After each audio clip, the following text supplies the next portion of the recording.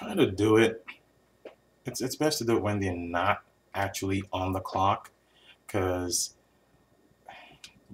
when you ask someone out who works at a restaurant, for example, in your case, this person works at a restaurant. When you try to ask that person out and they're actually working, it can be a little bit intimidating to them. They may feel like, oh, I'm working right now, and they may not quite know how to react. And the fact that you're a customer at that time, so they can't really be rude to you, but at the same time, they don't feel like they can be themselves and open to you because they're working and you're a customer. So you really want to get them outside of that entire framework, that environment.